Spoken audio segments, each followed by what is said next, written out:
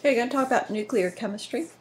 First, again, we're just going to review a little bit about symbols, isotopes, atomic numbers, mass numbers. Okay. If you remember, the nucleus is composed of two nucleons. That would be the proton and the neutrons. Okay. The number of protons is the atomic number, the smaller number down here, and the number of protons and neutrons together is effectively the mass of the atom and also the mass number. Okay. So, what is known as the nuclear charge? Well, as the name implies, it would be the charge of the nucleus, and that would be equal to the number of protons as a plus. I will leave you to figure out nuclear reactions used in our own lives, and then what is different about this type of chemical reaction. It involves the nucleus as opposed to just the valence electrons as regular or normal chemical reactions do. Remembering about isotopes, not all atoms of the same element have the same mass due to the different number of neutrons in those atoms. They differ in physical properties such as density, rate of diffusion, and ability to be deflected by an electromagnetic source in a mass spectrometer. If we look at uranium, there are three naturally occurring isotopes: uranium-234, 235, and 238. It is not uncommon for some nuclides of an element to be unstable or to be radioactive.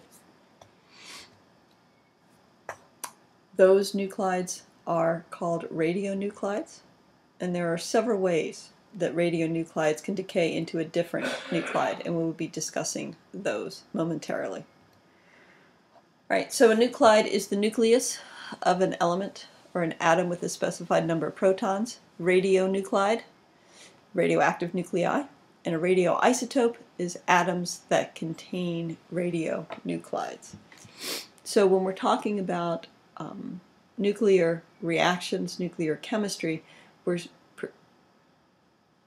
we talk about different isotopes. So it's not just an element, it's actually an isotope of an element.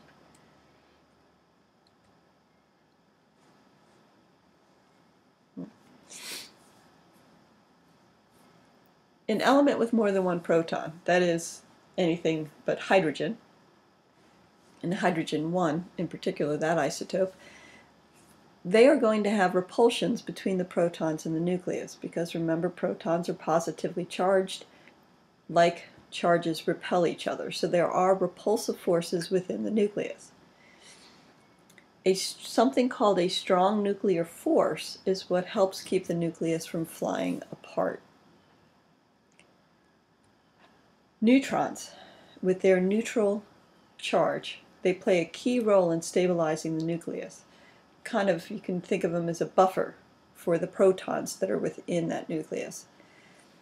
When we're looking at radioactive atoms or radionuclides, it's the ratio of neutrons to protons that we'll find is an important factor. For relatively small nuclei, that is, nuclei that are less than 20 protons, if you look at this graph, this is the number of protons on the x-axis and the number of neutrons on the y. They've drew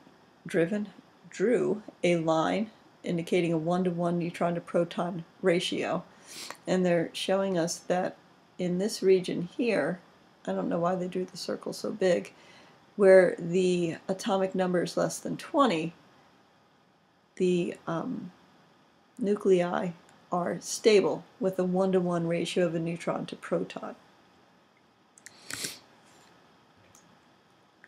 As the nuclei get larger, okay, this shaded area is called the belt of stability.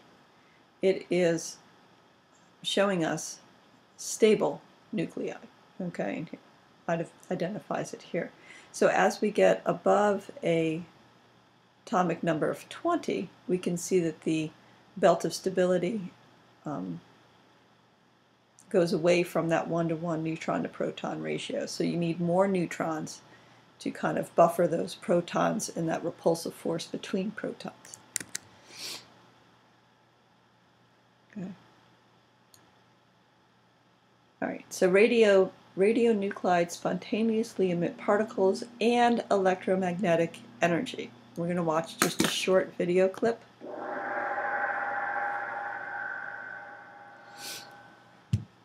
An atom is held together by the attraction between the positively charged protons in the nucleus and the negatively charged electrons. But particles with the same electrical charges repel each other. Why doesn't the nucleus fly apart? The reason it holds together is because of the strong nuclear force, one of the fundamental forces in the universe. This force operates between the protons and neutrons at extremely short distances. Elements with atomic numbers from 1 to 20 often have the same number of neutrons and protons. But elements beyond 20 need increasing numbers of neutrons to hold the protons together. Beyond atomic number 83, no number of neutrons is sufficient to indefinitely hold the element together. When there are changes in the nucleus of an element, it is called radioactive decay, or radiation. The original nucleus of an element decomposes to form a new nucleus, and thus a different element, releasing radiation in the process. There are 3 types of radiation. Alpha radiation consists of helium nuclei, 2 protons and 2 neutrons. Beta radiation consists of high-speed electrons. And gamma rays are a very energetic form of light, similar to X-rays. It is gamma rays that are particularly dangerous to humans and other life forms. Scientists and technicians must be very cautious when they come into contact with them. But nuclear reactions are an essential and natural part of our universe. The energy that we receive from the sun is the result of fusion that occurs when 2 hydrogen atoms fuse together at high temperatures. This releases energy that radiates outward as electromagnetic energy that we call sunlight. Scientists are working on harnessing fusion reactions because they are a means of producing a virtually limitless, clean supply of energy. We have even been able to create nuclear reactions ourselves by splitting apart the nuclei of unstable atoms such as uranium in a process called fission. This is the energy released in atomic bombs and nuclear reactors.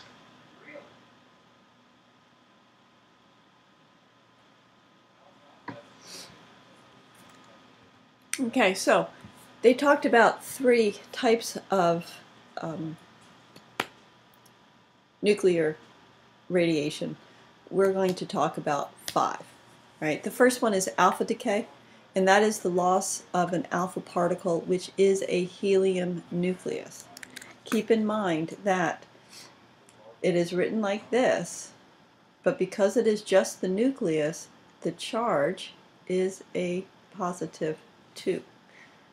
Okay, and I don't know exactly why they don't put the charge on the actual alpha particle, but it is more than likely when you're looking at a nuclear reaction, it is understood that this is an alpha particle. Note a couple of things in a nuclear reaction. The mass number, 238, and the atomic number of the reactant must equal the mass numbers on the product side and the atomic number on the product side, right? So these numbers need to add up. If it starts off as a 238, 234 plus 4 is 238, and I don't know why it's doing that. And then the 92 here is the 90 plus the 2 there. Got all that? Right? That will actually help you in oh goodness. I'm experiencing technical difficulties. There we go.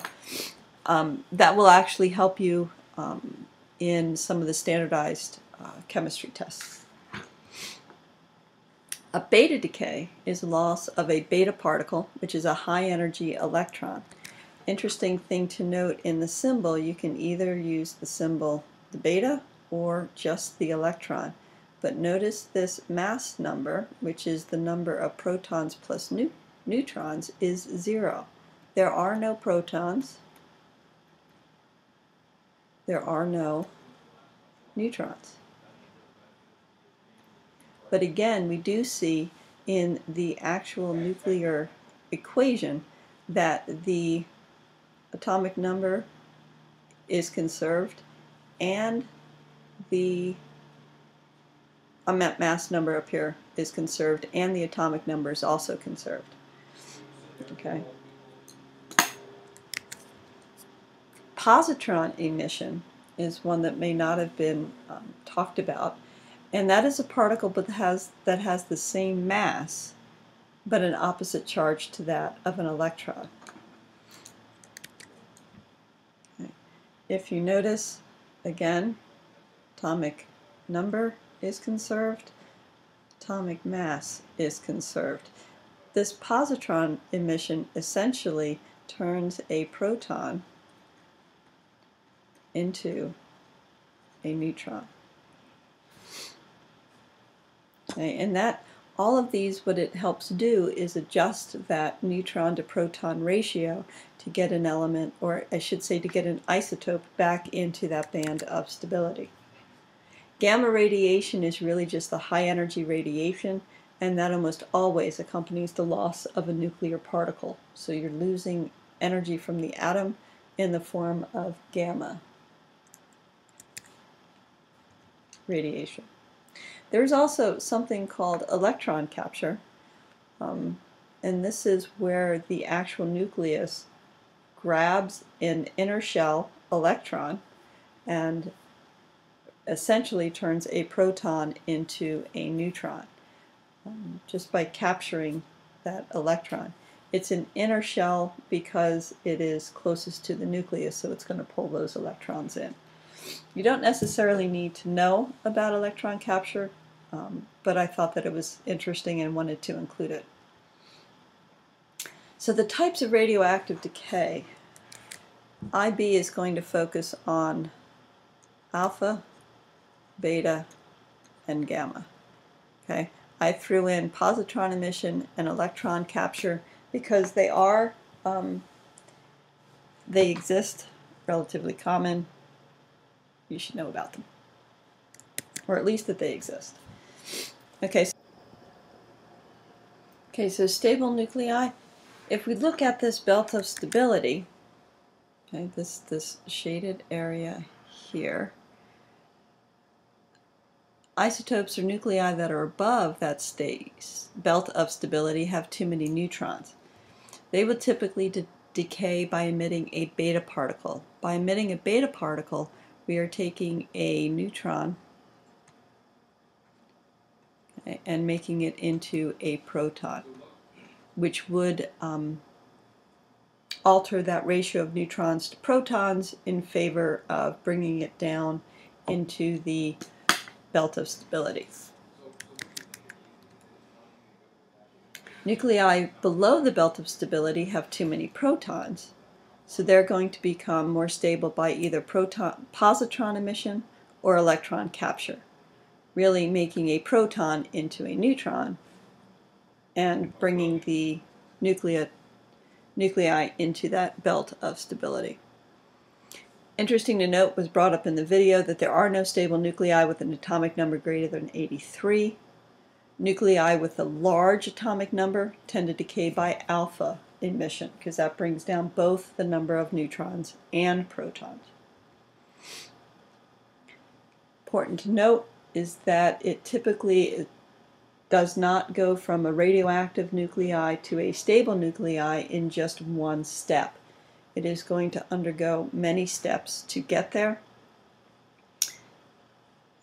a series of decays. This you do not need to know. but I thought it was kind of interesting. There are some trends. Nuclei that have 2, 8, 20, 28, 50, or 82 protons, or 2, 8, 20, 28, 50, 82, or 126 neutrons, tend to be more stable than nuclides that have a different number. Even number of protons and neutrons also tend to be more stable than those that have odd numbers. Just interesting. Okay. Nuclear transformations can be induced, so we can make them happen by accelerating a particle and colliding it with a nuclide. And that's the particle accelerators, some of which are miles long on their track.